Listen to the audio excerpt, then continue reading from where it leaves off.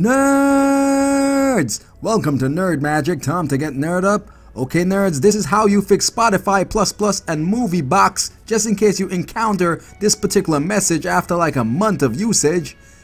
This is the message that you'll get on Trusted Enterprise Developer, and the reason why you get this message, usually after a month, Apple starts to do updates on their certificates. So when they do that, these applications are no longer valid, but it's a pretty easy fix.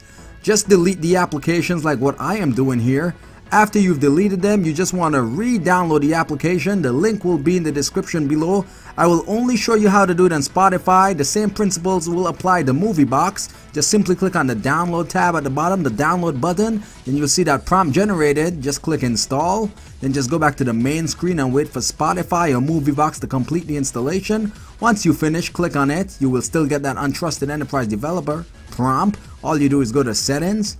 We're going to scroll to general. Where the hell is it at? Okay, it's right here. Then scroll all the way down to device management. Then from device management, we got to choose the right enterprise. Okay, it's not that one. Is it a winner? No, it's not that one.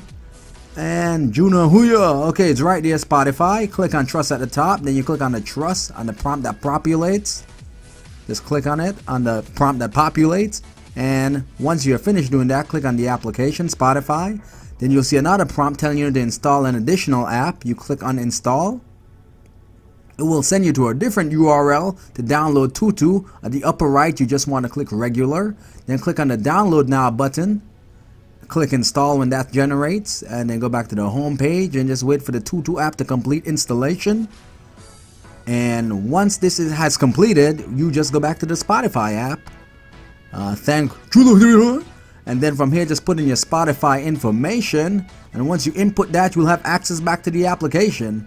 And that's pretty much it. And that the same principles apply to the Moviebox application. Just follow the same procedure, and the link to the Moviebox application will be in the description below. And if you find this video helpful, don't forget to like and subscribe, and have yourself an awesome day, and I love you guys.